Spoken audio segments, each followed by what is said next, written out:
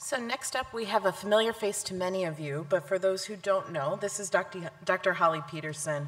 So Dr. Peterson is the director of the Medical Breast Program here at Cleveland Clinic and associate professor at the Cleveland Clinic Lerner College of Medicine.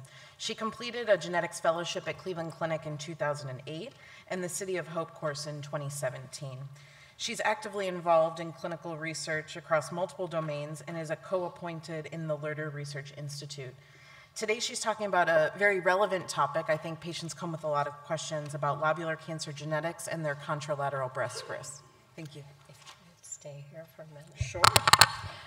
I just wanted to, recognize Dr. Cruz for the interest that she's taken in lobular breast cancer and the program that she's created here, and wanted to thank her for that. Thank you to the organizers, and thank you to our guests from afar. It's really added a lot to the program. I'm going to be talking about lobular breast cancer genetics and contralateral risk, as I often am counseling patients about bilateral mastectomy in the setting of a genetic finding. I think that's how I came upon this topic. So our objectives for today are to explore both the genetic landscape of invasive lobular breast cancer and the implications for surgical management. I am also highly interested in the genomics of LCIS, and we'll be talking about that at the panel. Review features and management of CDH1-related diffuse gastric and lobular breast cancer syndrome. That is the new name. They like to rename things all the time. Rather than hereditary diffuse gastric cancer syndrome, it's now CDH1-related diffuse gastric and lobular breast cancer syndrome. We'll compare population-based and observed penetrance estimates and understand why they're different. Why are all these numbers always changing in terms of the estimated lifetime risks for breast cancer or diffuse gastric cancer with these diseases? We'll identify features of the disease that may lead to a more extensive surgical approach, and be aware of the overuse of contralateral prophylactic mastectomy, which is only worsening as time goes on, and appreciate the need for vigilant surveillance in the setting of a CDH1 mutation or a history of invasive lobular breast cancer in a patient with remaining breast tissue. So invasive lobular breast cancer is thought to be primarily mediated by the loss of E-cadherin, as has been discussed, coded by the CDH1 gene located on chromosome 16, which acts like many of these genes as a tumor suppressor gene. The lifetime risk of breast cancer for women with the CDH1 mutation is estimated to be between 39% and 52%. And it's recommended that women begin mammograms at age 30 with consideration of breast MRI, given the risk of lobular histology. The peculiar growth pattern of invasive lobular makes it difficult to detect by mammography, as we've discussed, and 30% of these lesions of invasive lobular breast cancers are mammographically occult. You may be aware of two large case control studies comparing patients with genetic mutations to their counterparts in the population. Back at the beginning of hereditary risk identification and management, you would hear numbers like an estimated lifetime risk, say with BRCA, up to 87%. And then with prospective studies of more typical families, we were seeing numbers such as 70%. These two large case control studies were published in the New England Journal of Medicine in January of 2021, looking at basically the same question from across the pond.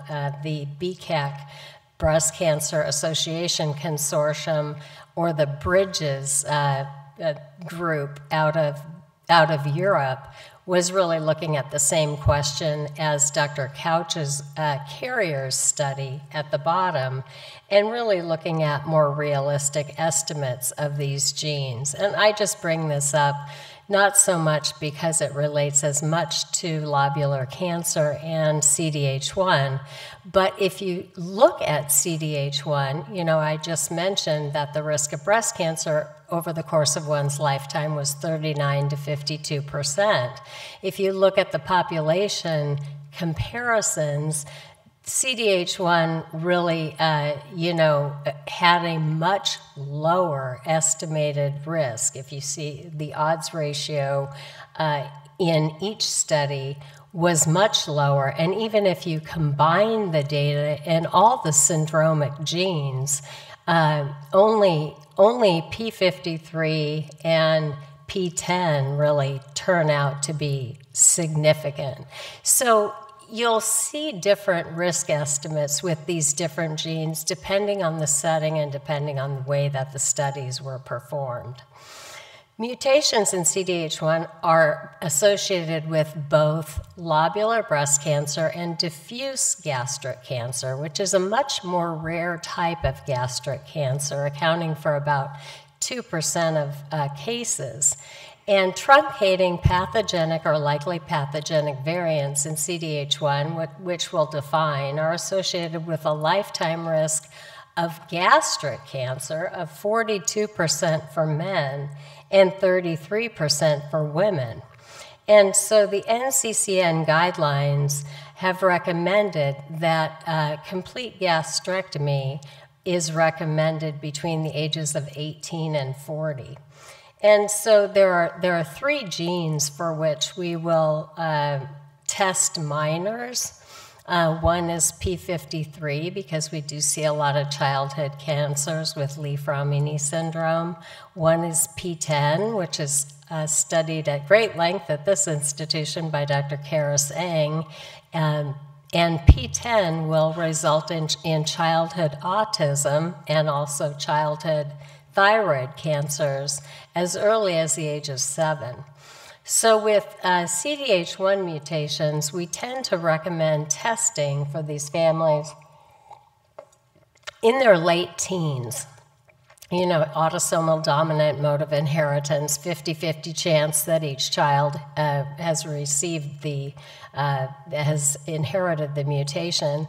And psychologically, these kids really need to prepare, especially for the possibility of a total gastrectomy at such an early age. So that's something to keep in mind. It's always a question as to what do you do with a family that carries CDH1 and there's no family history of diffuse gastric cancer. And that's a tricky one. There are several mutations that we are aware of where it really does seem to predispose just to breast cancer and not to diffuse gastric cancer. But we can't count on that at the present time in terms of a lack of family history being okay to not worry as much about diffuse gastric cancer. And in fact, one small study found that more than half of individuals with CDH1 mutations who lacked a family history of gastric cancer had early gastric cancer at the time of gastrectomy.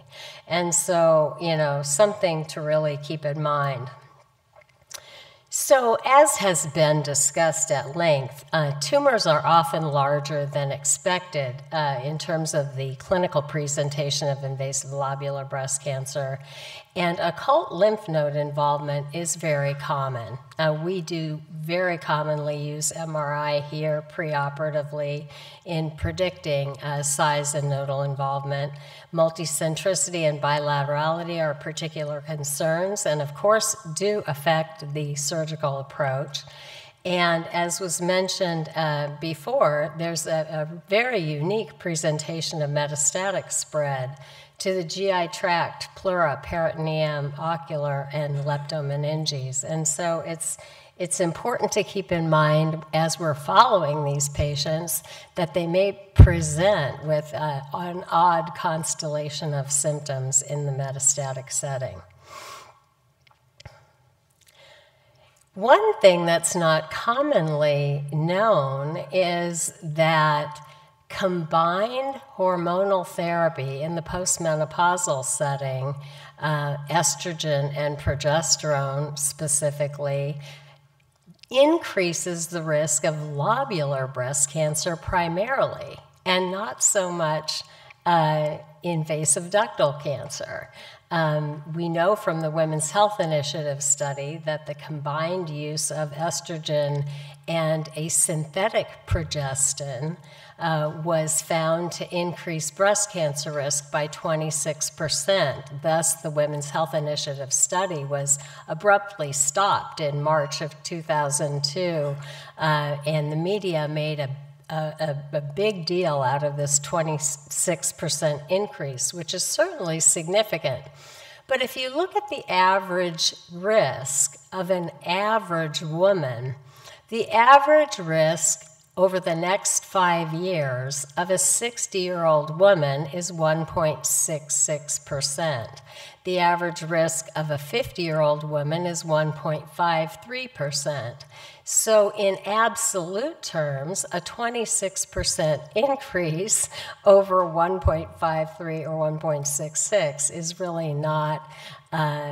is really a level of risk that many women are willing to undertake in order to get through menopause. So that's something that I wanted people to take away as well, that has really been blown out of proportion. But the risk is really with lobular breast cancer. This large case control study that was done by Lee examined women who were aged 55 to 74 and found that current estrogen and combined hormonal therapy use were associated with a 1.6-fold increased risk for estrogen alone and a 2.3-fold increased risk of lobular breast cancer alone in that setting.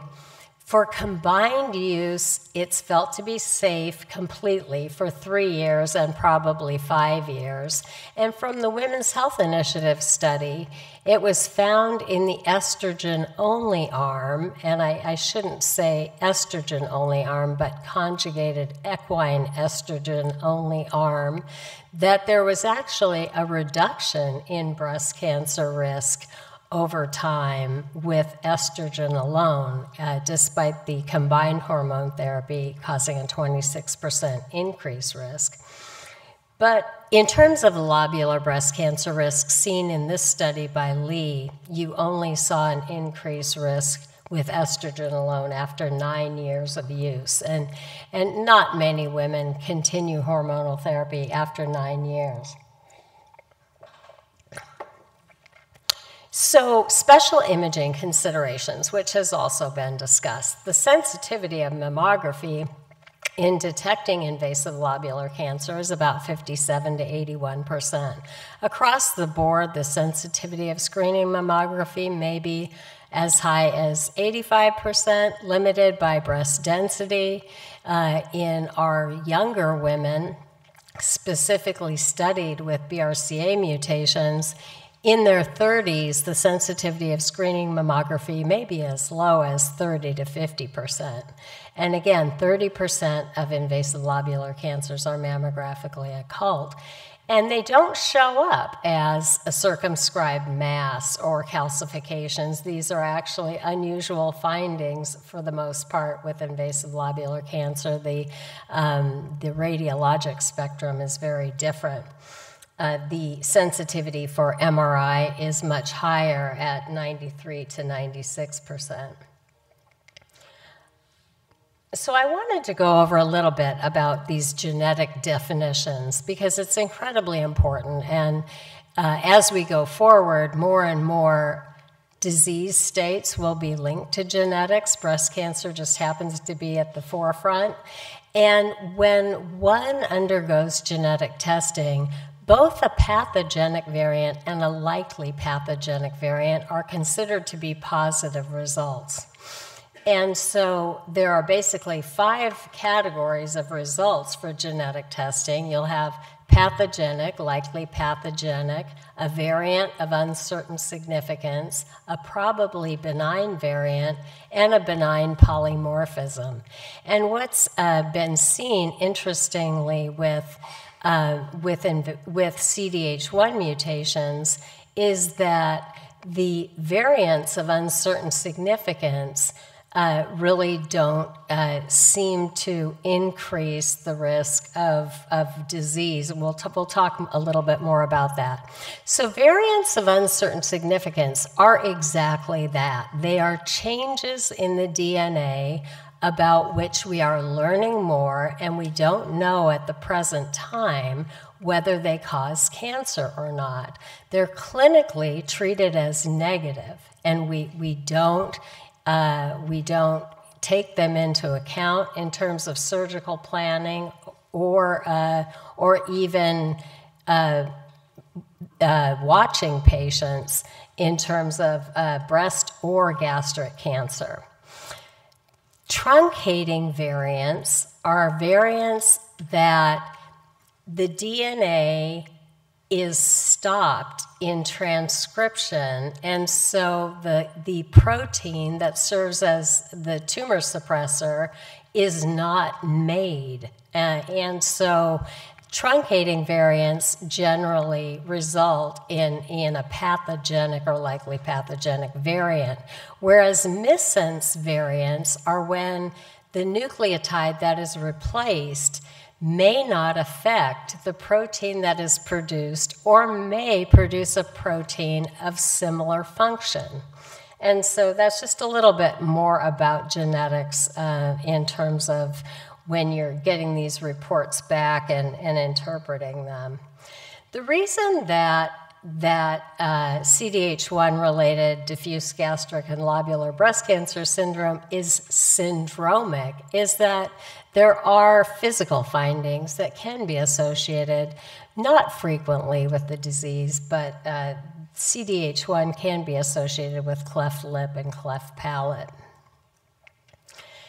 As has been discussed, but has not been as clearly defined, there are 2 different types of mutations: germline mutations, like in CDH1, and somatic mutations, which are those that are found in the tumors themselves.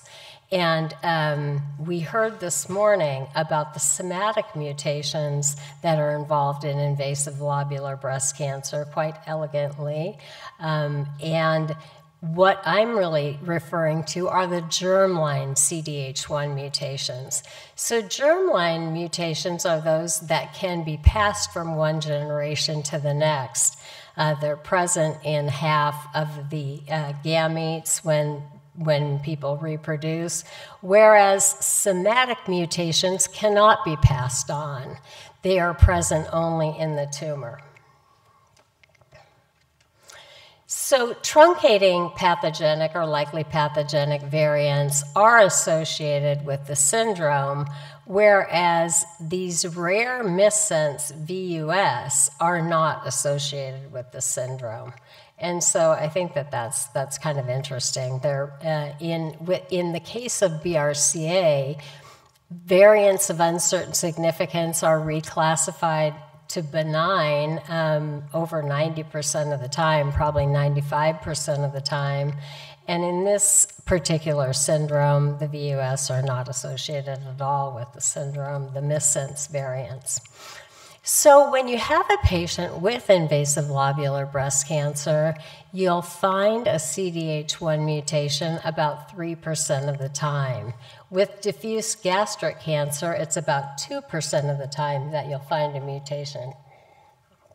And amongst these lobular breast cancer patients, the ones that have CDH1 mutations, only about 3% of those are the ones that I referred to that only increase the risk of breast cancer and not gastric cancer. And we're seeing that with BRCA, particularly with BRCA2. There are some variants that only increase the risk of breast and not ovarian cancer. So more to watch. I mean, we're going to be learning more not only about penetrance estimates with these syndromes in general, but penetrance estimates given each individual mutation that's seen. So I think that that's really interesting and up and coming. So surgical management. I am not a surgeon. I'm an internist by training, and I've been running the high-risk clinic since 1997. So I'm one of the older people in this room. And we certainly have a lot of surgeons to ask these questions of. But as Dr. Tendulkar pointed out, breast conservation is certainly an option for women with early stage disease. The multifocality and multicentricity of invasive lobular cancer may lead us in a different direction in terms of treatment of the affected side. But I wanted to talk about contralateral disease as well. It's known with BRCA1 and BRCA2 that doing contralateral prophylactic mastectomy does reduce mortality. And with CDH1 as well, there is a known increase in contralateral risk of up to 29%, which can influence surgical decision-making. But it's not known really, other than the predisposition that's there, if doing a contralateral prophylactic mastectomy reduces mortality in this setting. Because the hormonal medication that's almost universally given, because these are almost always hormone sensitive, in combination with the heightened surveillance, leads to early detection and risk reduction in this setting. 30% are multifocal, and 6 to 10% at presentation are contralateral, which clearly may influence the surgical approach. And as I mentioned, that breast conservation is an appropriate treatment strategy should the patient wish to proceed in that direction and is a good candidate for it. And so, you know, this is just another study that showed essentially the same thing, that we do see multifocal disease and contralateral disease. But the contralateral disease is largely seen at presentation, and not so much will you see mammographically occult cancers that are not caught by the MRI when you're following these patients. Not only is the size of the tumor not underestimated, but we also find that the nodal status is underestimated, even with MRI in invasive lobular cancer. So this study done here at the clinic, I believe Dr. Valente was on it as well. Yeah, she was, I think that she was at the senior author, I believe.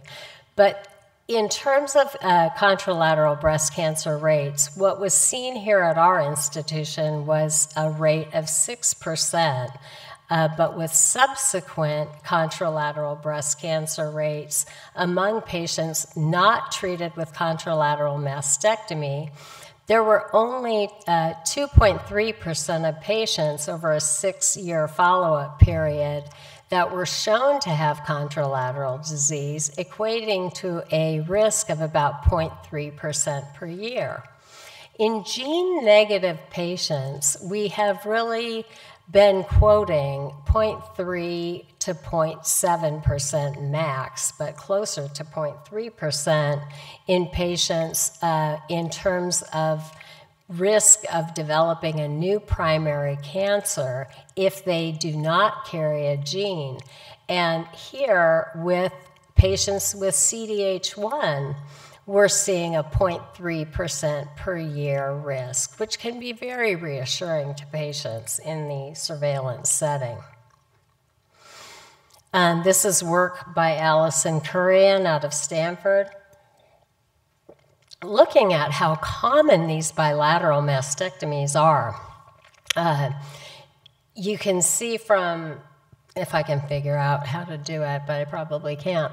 So if you can see the patients that test negative on multi-gene panel testing, 24% of patients who do not carry genetic mutations are currently choosing bilateral mastectomy, despite this 0.3% per year risk of the development of a new primary. In patients with VUS only, fortunately, we have great genetic counselors that advise patients that having a VUS is not clinically actionable, and the rate of bilateral mastectomy is similar to those that don't carry a mutation at 24%, which is kind of embarrassingly high. But with a pathogenic variant, BRCA1 or BRCA2, we see a bilateral mastectomy rate across in her series of 66.1%, which is rather low, I think. But what we do see is that anyone who has another gene, and they may have a highly penetrant gene, in which case risk-reducing surgery on the other side is appropriate, but many patients have moderate risk genes where the risk of developing a new primary may not be as high, and a bilateral mastectomy rate of 43% is still very high.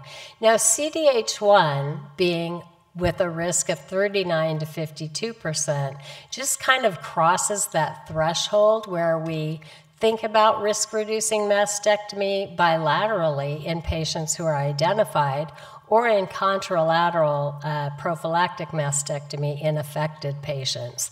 Generally, if your risk is greater than 50% of developing a new primary, then risk-reducing mastectomy is not unreasonable. And that is the case with all the highly penetrant genes, BRCA1, BRCA2, PALB2, P53, P10, CDH1, and STK11, which we don't see a lot of because it's so rare, fortunately. This was a series by NAROD in Canada looking at the risk of contralateral breast cancer, a SEER database analysis, and it showed across the board a contralateral rate of 0.4% per year over a 25-year period. So clearly, we're overutilizing bilateral mastectomy and contralateral prophylactic mastectomy, but as you can see from the beautiful results, the patients are choosing it not only on the basis of risk, but on the basis of cosmesis. And, I talked to Dr. Bernard about the possibility of considering bilateral radiation in patients, and even considering it preventively. I thought that was kind of interesting how well those cases are coming out, and the patients preferring their radiated side.